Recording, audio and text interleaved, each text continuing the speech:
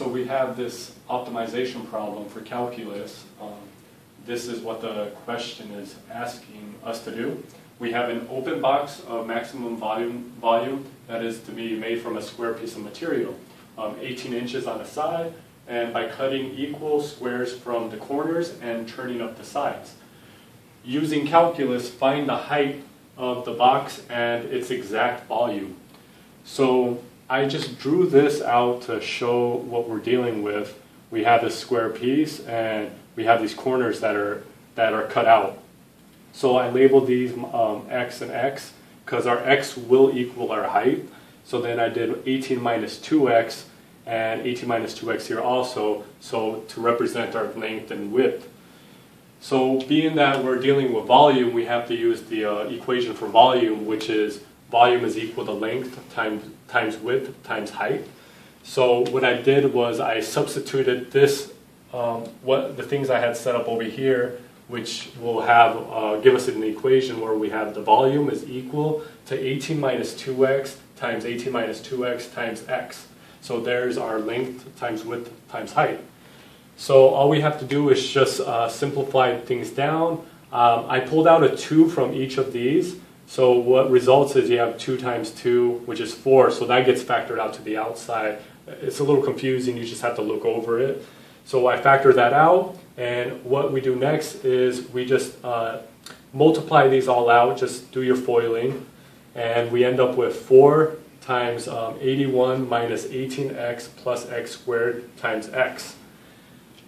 So after this, we distribute this x through what's in these parentheses. So we end up with 4 times 81x minus 18x squared plus x cubed. So that's after simplifying everything down. I have not taken the derivative yet. So here is where I take the first derivative. This remains on the outside. What ends up happening is we're just left with this 81 minus 36x plus 3x squared.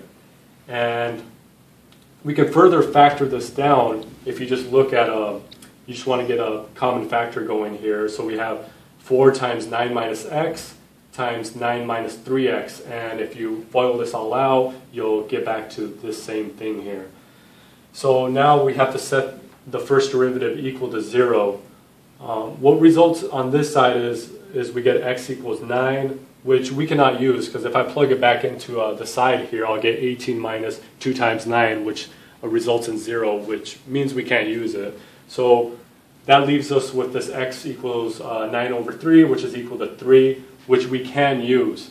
So what I'll do now is I'll plug this 3 back into our original function, our original equation. It's not the first derivative, it's just the thing that resulted after we simplified it down a little bit. So I have v of 3 is equal to 4, then parentheses 9 minus 3, parentheses, and then another parentheses 9 minus 3 times 3. So I just plugged it in for x right here after I had just simplified it down. So what we'll get is 4 times 6 times 6 times 3.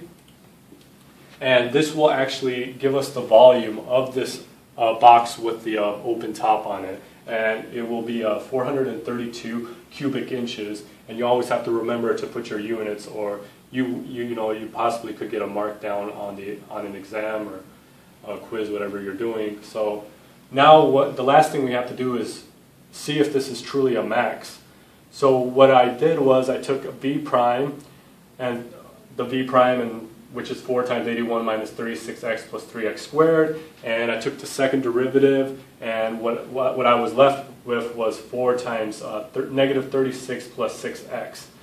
And I did the second derivative with plugging in 3 for x. So we get 4 times negative 36 plus 6 times 3, which results in negative 72, which is less than 0. So that means we have a relative max because it's concave down. So we know this is the maximum volume for this box with the open top, which is 432 cubic inches.